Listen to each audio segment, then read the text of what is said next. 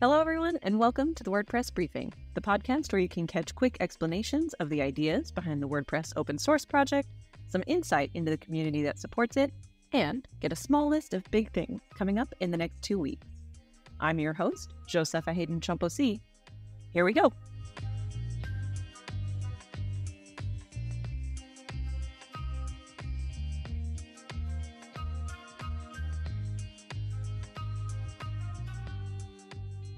Today, I've got a special guest with me. I have here a couple of folks from Little Sun, a nonprofit organization that recently moved its entire online presence to WordPress, and we're talking everything from their mission statement and donations all the way to their blog and shop.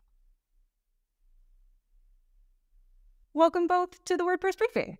Thank you. Thank you. We have with us Little Sun today. Can you start by introducing yourselves and your organization? Just tell us a little bit about what you all do. Hi, my name is Guégan. I'm a senior press and communications manager at Little Sun. And I'm Mrozek. I'm the senior digital manager. So what does Little Sun do for the folks who are listening and maybe don't know about it yet? Little Sun brings fuel, power, and light to communities that live off the grid with a focus on sub-Saharan Africa because most of the people who lack access to electricity live there. And we also inspire people to take climate action globally. So access to solar energy helps kids who don't have electricity study at night. They can complete their homework at night. If their schools are in a more rural area, they will have a light to kind of guide them back home. We also work on a lot of electrification projects in hospitals. So we're kind of supporting labors that are taking place in the evening after the sun goes down, among other things.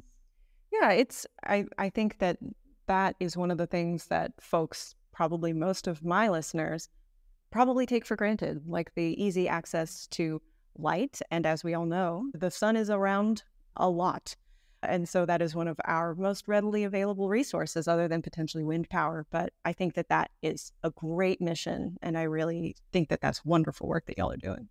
So is there a particular reason that you focus on sub-Saharan Africa? Is that where you find a majority of people who don't have access to that kind of resource are?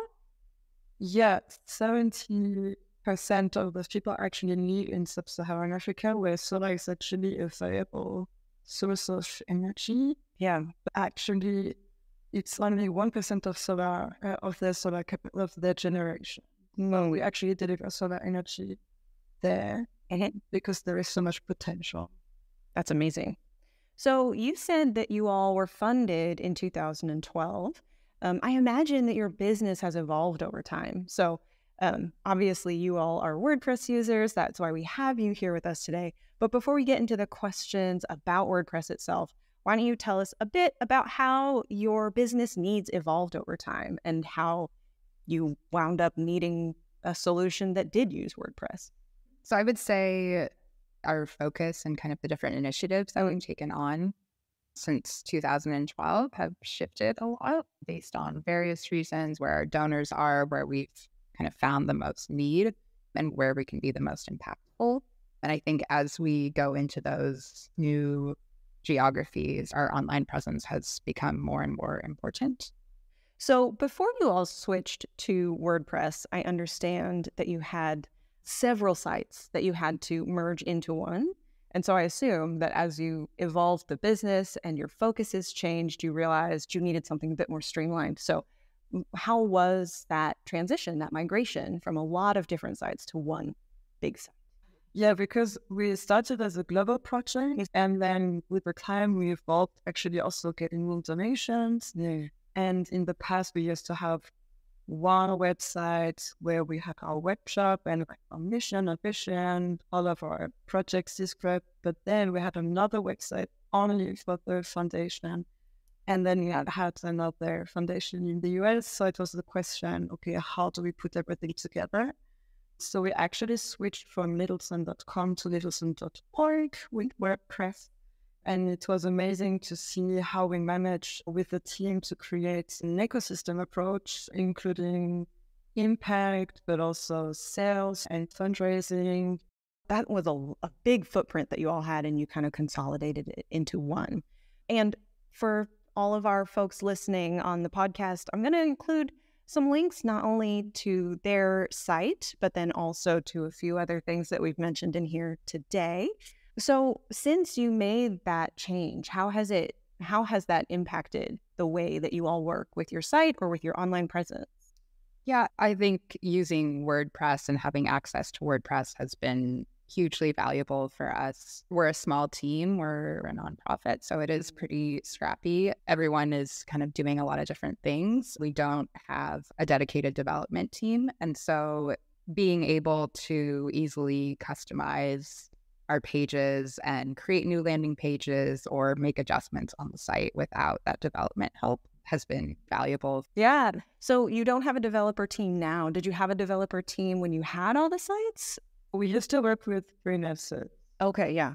I am also not a developer for what it's worth and have been working with nonprofits for a while. And I understand that problem where you have all these things you need to do and want to do, but there are also things you absolutely have to focus on in order to make your mission possible and your vision come true. Yeah. And I think WordPress has given us a lot more flexibility to kind of produce new content quickly. And because of that, it's just been a lot more efficient too for us. Yeah. And you all are using blocks. Are you like the best block builders? Yeah, the blocks. Blocks are a fairly new innovation for the history of WordPress. WordPress has been around for 20 years, so we're a nice, mature project. And we've really only had blocks as a functional part of the CMS for probably the last 5 or so. We've been working on the project a little bit longer. And it has been fascinating to me, like in my own work that I have done with WordPress, kind of outside of my work with the project, to see like how much autonomy you get to have back as somebody who is not a developer, maybe isn't a designer, but you do know exactly what you need to have on your site today, right? And having to stop and find a freelancer or stop and find some set of developers who can make those changes. For me, when I was specifically working on nonprofit stuff, was always kind of a moment where I was like, well, I guess I'll just go to Facebook and put that on there or something, because that was faster than trying to find someone to come help you. So I'm so glad you love the blog. We've created many a landing page. Also, your site is adorable and your brand is adorable, in case no one's mentioned that lately. Super cute. Super cute.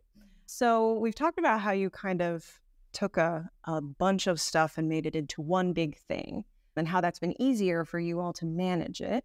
But from the standpoint of just like somebody who's running a nonprofit, someone who's running an organization, how has that transition been for your team? I know you said you don't have a huge team, but was the move toward WordPress a net benefit over time, or was it immediately beneficial? Like, how has that been for your team?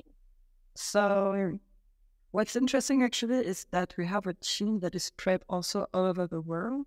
And so we have teams in Berlin and in US and New York, in Zambia too.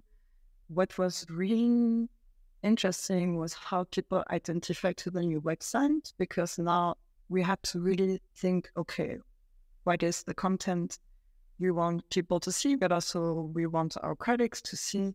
And so it kind of unified all of our content at Little Sun, and it was much easier to understand afterwards. Yeah. And it was because we also work at the intersection of creative communications, impacts, fundraising, technology, and to be able to put everything and have it on the front, and then have the stories to tell the stories from Sub-Saharan Africa, from universities who got either Little Sun names or solar systems, and then we have the donation page. So basically everything could be integrated in a super easy way, and it could target different audiences easily.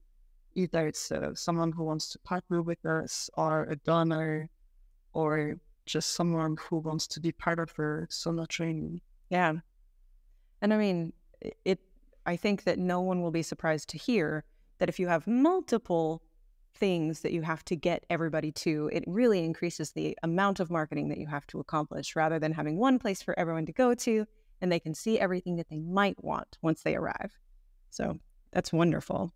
I think I was just going to say, or kind of echo what Romane said about the fact that we have so many different audiences. We have partners, we have donors, we have people who are just coming to learn about solar energy. We have people who are interested in purchasing a lamp.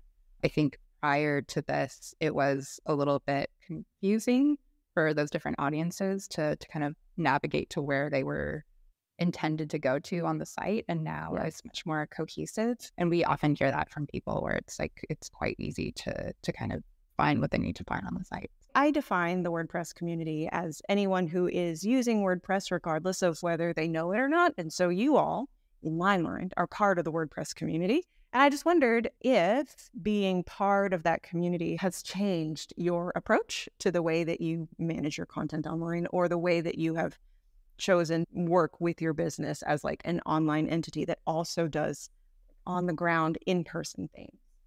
I think definitely. I think we're kind of going back to what I said before. I think we're much more efficient now. I think in the past, it's the idea of like, well, getting this web page live or publishing this is going to be, you know, we have to think about a huge timeline. This is going to require a lot of resourcing, a lot of different types of expertise and people.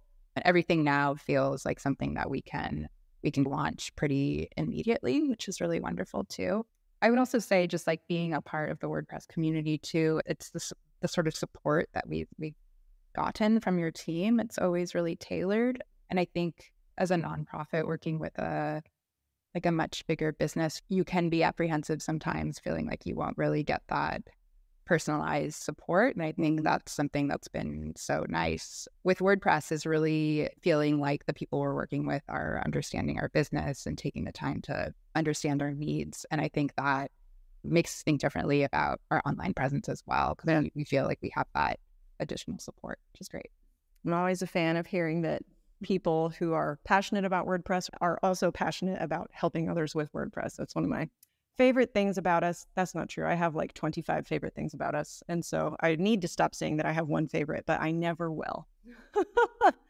Okay. Well, do you all have any last thoughts that you just want to share with me or podcast listeners that we have? Yeah, I think the plugins and integrations have been really useful for us. I think it can be really intimidating to bring on like a new tech solution or tool and feel like everything that you are already working with or have is going to become outdated or obsolete in some way. And I think it's just been really nice to work with WordPress and have all of those transitions be really seamless, for everything to connect really well. Yeah, I think that's been hugely helpful too. So was that part of the decision-making process? Like, do I know that this software will be around in the future, so that you're making an investment in the site now and know that it's going to hang around, know you can find people to help? Like, was that part of the decision-making process? I think so. I mean, I guess I wasn't completely around during that time, but I would say like that's definitely something that we're considering in any kind of tech that we're thinking about. Is it can require so much work to kind of bring something on with such a small team. So we want to ensure that, yeah, it's going to last, it has longevity, and it's going to work with the tools that we already have. So I think all of that is really important for sure. Well, thank you both so much for joining me. Like I said, we'll have a link to littlesun.org in the notes so that you all can learn more about their project and see their beautiful site with their beautiful little solar sunflowers. Thank you both for being with me today. Thank you so much. Thank you so much for having us.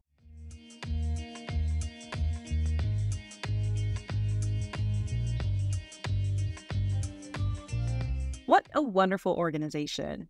I'm so glad that they found WordPress and that it works for them. Let's continue our tour today with the smallest of big things. Item number 1, it's time to save the date, December 11th, 2023, for this year's State of the Word.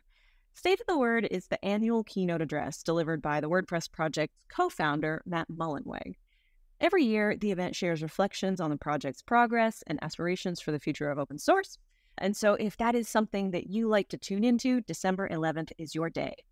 Second thing on our list is that we are celebrating our 10,000th photo submission. So on October 11th, the 10,000th photo was approved. The photo team is one of the newest ways to contribute to the WordPress open source project, and it feeds all of those photos into Openverse as well. The third thing on our list today is that I want to tell you about a community team training module that just came out. It's specifically about the Translate Live tool, and it is ideal for presenting at your local meetups to engage and onboard new translators for your native language. If you're organizing a WordCamp, consider introducing this tool during your contributor day. I will leave a link for this in the show notes so that it is easy to find. And item number 4, the journey to update WordPress.org continues with the launch of a new showcase design. The showcase is a natural starting point for a lot of visitors who are on WordPress.org. It inspires creativity and also demonstrates what's possible with WordPress. So stop on by there. It's wordpress.org/showcase and give it a bit of a look. And that, my friends, is your small list of big things. Thank you for tuning in today for the WordPress briefing. And don't forget to follow us on your favorite podcast app or subscribe directly on wordpress.org/news. You'll get a friendly reminder whenever a new episode drops. And if you like what you heard today, share it with a fellow WordPresser. Or if you had questions about what you heard today, you can share those with me at wpbriefing@wordpress.org. I'm your host, Josepha Haden Chomphosy, and I'll see you again in a couple of weeks.